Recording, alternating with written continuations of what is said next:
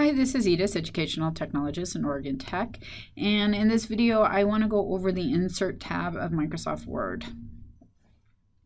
So I'm going to go ahead and click on Insert, and so you can see I have quite a few things here that I can do. Actually, I would like to open the file just so that we can kind of see what the availabilities of some of these functions are. So if I go to insert and I want to say insert a picture here because I have a huge blank space, I can go in here and insert a picture. I can pick any picture I want. So if I go to my pictures, and let's say I want to take the OIT picture of the owl, and I can insert it, and so you can see that it inserts real quick and easy there. I can also insert a picture online, so you can actually do from SharePoint if it's available to you, or Bing search. You know, I like cats, so I'm going to go look for a cat picture. You know, so I can insert that picture, and so I now have a cat picture, and I also have an owl picture that I added into my. Well, actually, it overwrote it because I didn't click off of it. So I now have a kitty picture instead of the owl picture there. I can insert a table too. You can do it this way, or you can also do draw a table, and that will give you the option to pick how big, and not draw a table, I apologize, insert a table, and then I can pick the number of columns and rows. If you know the 10 by 10 is not, or 10 by 12 I think it is, no, 10 by 10, 10 by 8 is not big enough, then I can definitely do it myself. Excel spreadsheet, I can put it in as an Excel spreadsheet so that it has the same functions that I'm able to do.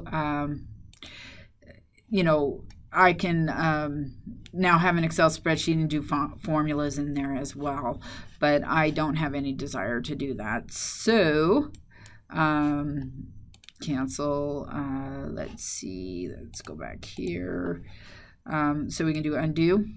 Then the other thing is shape. So you'll see on a lot of my documents, I have little boxes drawn around things. So I can actually pick a shape and how I make the box. And I'll go through this a little bit more because I do want to go through the drawing tools, but I can do a no fill, and that creates a box around the area that I want to put in there.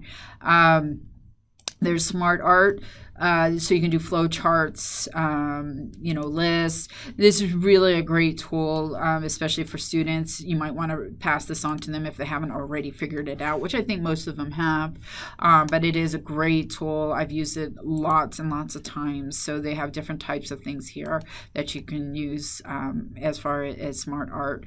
Icons, you know, again, I think this brings you to, oh, it doesn't bring you to the search, but so you can have all of these different things added in. I want to put in a puzzle piece, you know, so you have more stuff that you can do here. So there's lots of things that you can insert here. You can insert a chart, you can insert a screenshot.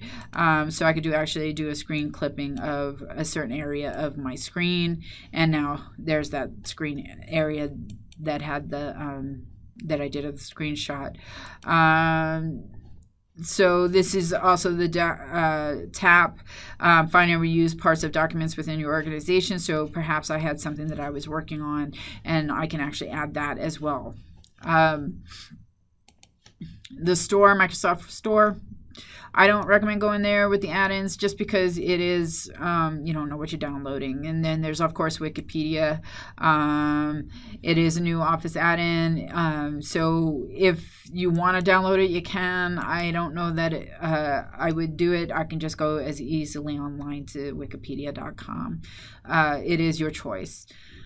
Online videos, so you can actually find a YouTube video, a Bing search video if you're not sure whether it's a YouTube or not, or you can embed the code. I can show you how to do this in another video. If you're interested, please let me know, and I will get with you on that, because it is not hard to do, but I don't want to get too far into this. Again, my videos seem to run a little bit longer than I anticipate, and so I am trying to minimize that as much as possible. Hyperlinks. So you can actually add a hyperlink. You can put the URL right here. You can also, you know, put it somewhere in the document. You can also create a new document, or you can add it to an email address here. You can see I have a hyperlink right here. So I did do the insert hyperlink, and so that was a very useful tool, so that when people who download my documents or come to my training and download the documents will have access to these links. It's just quick and easy, so that they don't have to go searching for it. Bookmarks, you can add a bookmark. I never have done it. You know, I guess you cannot have spaces, and so you can add. And so, you know, now I have a bookmark I can add. You can cross-reference. I don't have anything to cross-reference. You know, above, in reference to a paragraph, below, what is it, a paragraph text. You know, I want the bookmark document to, and I can insert that and close it, and that will give me an error message because I really don't have anything there. But it is something that is available to you. If I highlight here, I can actually create a comment. I'm sure a lot of you instructors have used this. So especially if you're collaborating or working on a document with somebody, or you are giving a student back feedback, and then you're going to want to upload this. So you can create a comment here and, you know, just say, this needs more work or whatever. I really, really do appreciate feedback when I am a student. So I'm encouraging to use this tool because it's definitely something students need. And I'm going to stress this because I am a student. I've been a student for many years. And the one thing that I think frustrates me more than anything is not getting a comment or feedback as to why something is not good. So this is a way that you can give students feedback right on their document and help them to become a better at writing, or better at whatever it is that you're trying to get them to do. They can also reply to it. 90% of the time they don't, so you know, that's fine too. Moving on, I can include a header. If you can see right here, I actually do have a header. This is not a footer, not anything that's on the main document. It's actually my header. That way it shows up on every single page of my document, so that I don't have to keep copying and pasting that graphic there. You can also create a here. So let me go to edit header. So this is where you would do all of that. So I can actually go in here. Now you see how everything kind of grays out here. I can actually do what I need to do to move things around, and I didn't like where it was, or you know, it's too big, it's too small, I didn't like something about it, so I can change it there. And then you can just either do one of two things. You can just close the header, or you can click off of the header and it'll get you back to the main document. Footer, same principle. You know, you can add a footer. I want a footer, and then you can type the information in here. I don't use it very often. I'm more about headers, but if you need a footer, that's where you would do it. You can also insert a page number. I do this a lot, so this is the different places that you can do it. Say I want on the bottom of the page. Now you can see that I have a footer number here. It is actually put into the footer, and that's normal. So, you know, just make sure you close out of your footer when you're done. But you have different types of places that you can put the page number, or you can even create a page number. You can remove the page number. So you have a lot of options here. Insert text box. You know, you want to type something and it tells you right here, you know, this is important, and you know, put it wherever it needs to be. You can move it around. You can, you know, change where it is. You can change it whether it's in front of text or behind text. I like it in front of text, so now I can put that on here, make it like a caption on there. So that's kind of a fun tool if you get good at that. This is where you can change your layout. So if you hover, this is one of the things that I've talked about a lot is, you know, Microsoft has made this so easy that all you have to do is hover over these things and they'll tell you exactly what they do. This is auto text. So if I just want to get my name in there, I can do that. you know, I can include a signature. I don't need to do that right now, but that's something you can do. Document property. I can see who the author is, as you can see here. I can, let's see, what else can we do here? Building blocks organizer. I haven't ever seen this, but sure, let's see what it looks like.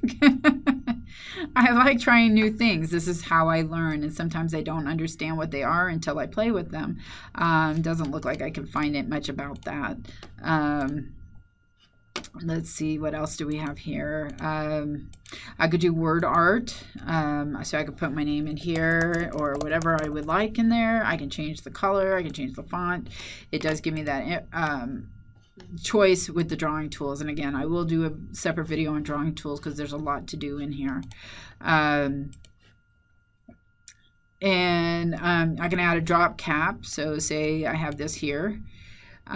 So say I want to do it dropped, I can do it that way.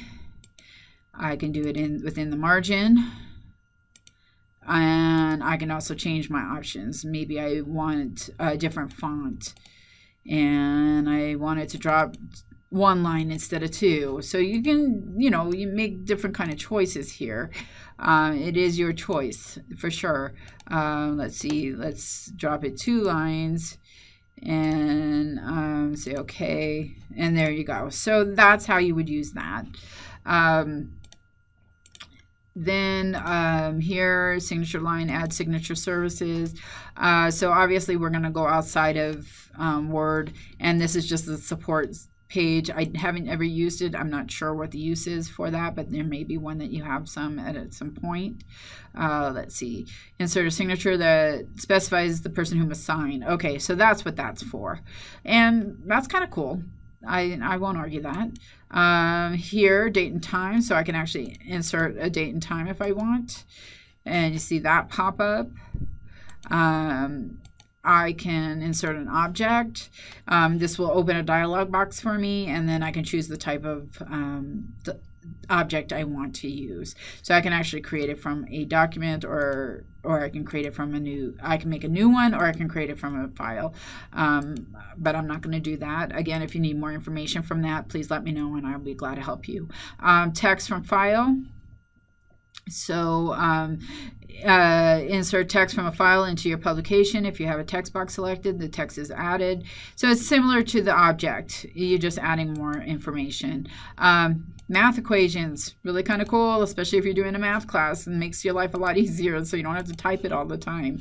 And then you can also have all these other equations here. This is under the design tool, it's not the draw tool, so be aware that it is there, and you have a lot of options here, and another video will be coming regarding that. Last but not least, you can add symbols. You know, I want a, you know, mu. So there you go. I want a beta. So you have a lot of things that you can do with the insert tab. So I am going to leave it there. And if you have any questions, comments, concerns, something that I didn't cover, you want more information about, please contact me, edis.warden@oit.edu. My extension is 51730. And as always, you can Skype conversation with me. I could do an IM. I could do a video conferencing call. I will even meet you in your office and sit down with you if you have any other questions. So please contact me. I am here to help. Have a great day.